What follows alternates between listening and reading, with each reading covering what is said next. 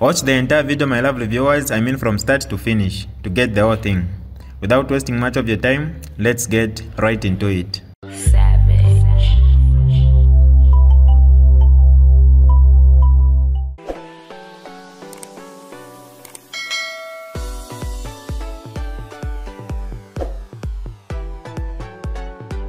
Hi lovely viewers, it's me again, your one and only Mutati Mpundu. Welcome to my YouTube channel. If this is your first time on my channel, kindly subscribe to my YouTube channel by hitting the red subscribe button down below and turn the bell icon to join the notification squad. Don't forget to like, share and leave a comment. Tell me what you think about this video in the comment section below. I'll be super glad to hear from you lovely viewers.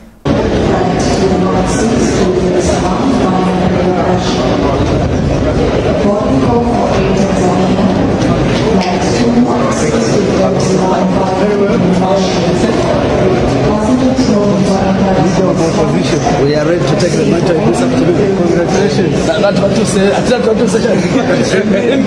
Welcome, my friend. How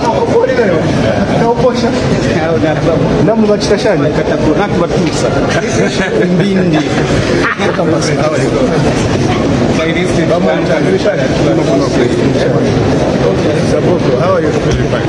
Majua, how are you?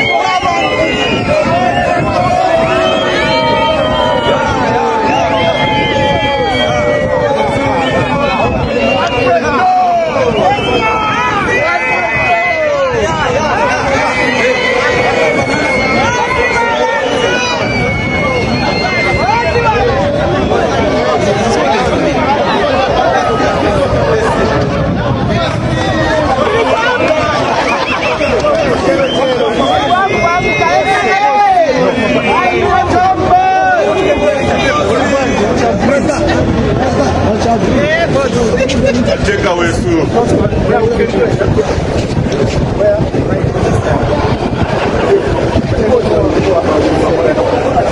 Just here. Welcome back.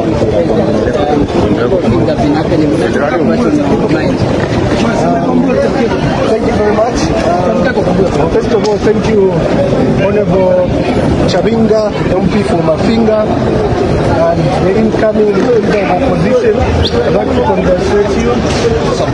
worked hard. You are a fearless man, and wishing you well. I know you do the party proud. You check and balances. That's your mandate. Thank you. Don't just say yes, yes.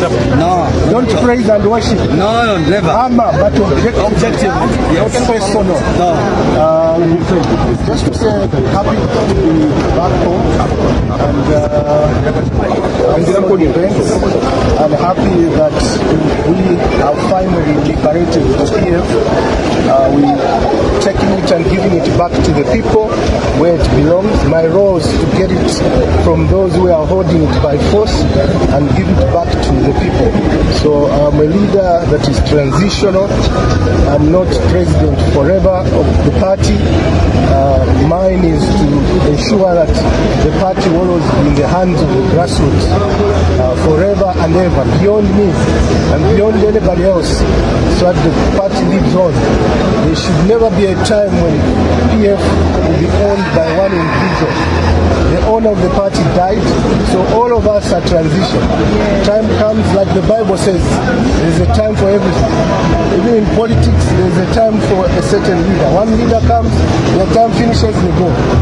Now it's my time will finish, I'll go. And others will come. The party should live longer than any individual. How do you interpret the return of the former president to active politics?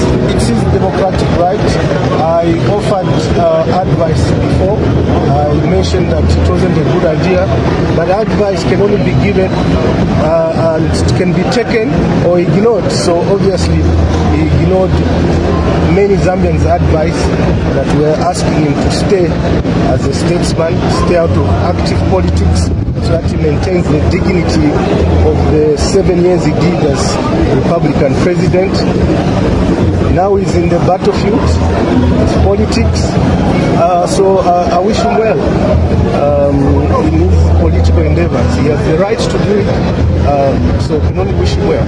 Many people have looked at the extraordinary convention and the moves which have been put by you as being sponsored by the state, the ruling party.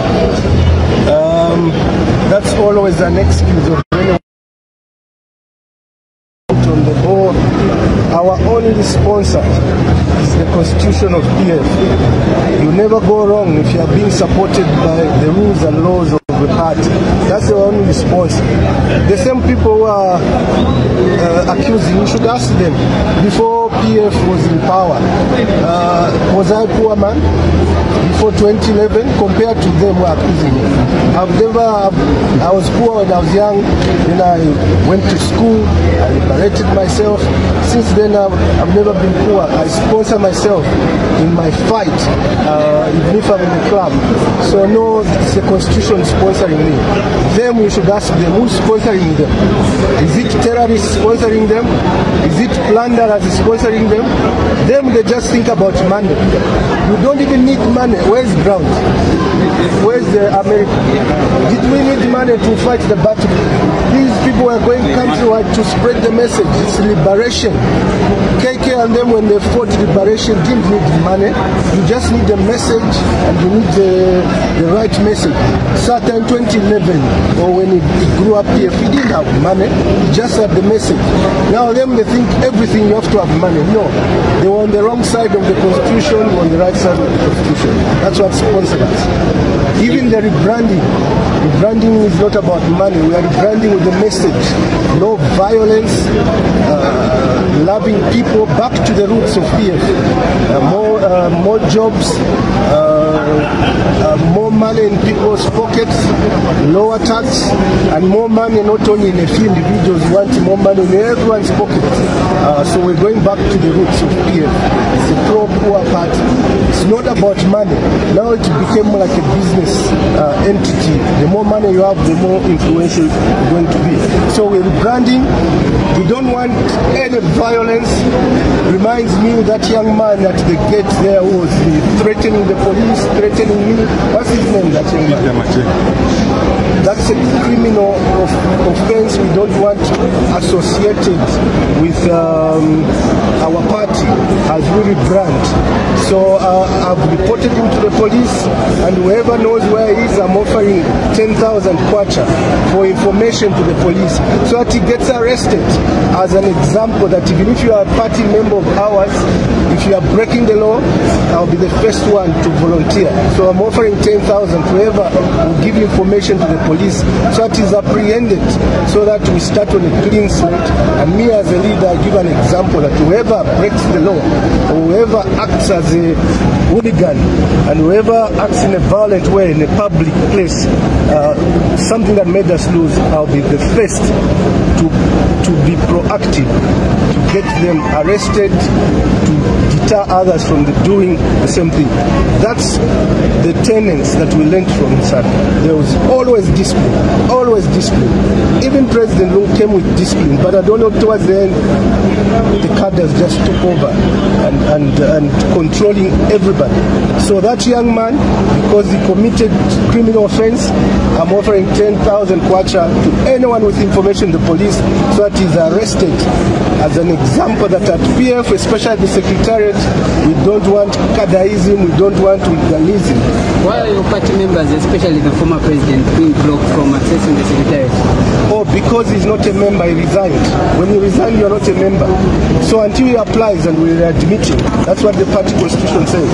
The party constitution doesn't say this rule is for this person, is for ground, is for Sampa, is for James.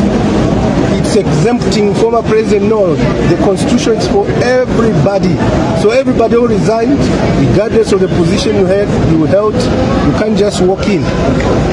You have to apply, and the articles are there, and you're given a probation of 3 years, and then the central committee will decide to accept him or not. So otherwise you can't just walk in. He says he's the president. He has come back to continue as president. That's his opinion. The matter is in court. I'll liaise with my lawyers. We'll cite him for contempt. We'll cite him for contempt. How far that contempt will go remains to be seen. Anyone who masquerades as president of PF, the court as it is, as it stands, I'm the president of PF, and I will be the president of PF, be assured, until 2026. Anyone who masquerades, I'll report them to police for impersonation. Anyone who this is the leader of opposition. Anyone who masquerades, report him to the police for impersonation. It's a crime, isn't it? Yeah. Yes. So, and that the matter is in court. Anyone who claims to be president of the PF when I am, I will instruct my lawyers to cite them for contempt.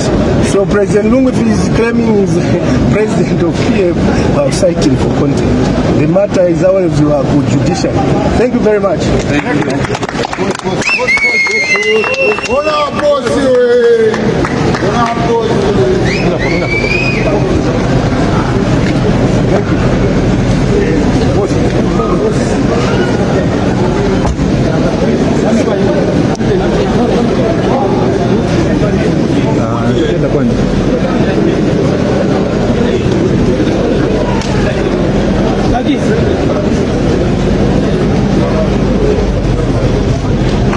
This is DJ Mutati exclusive.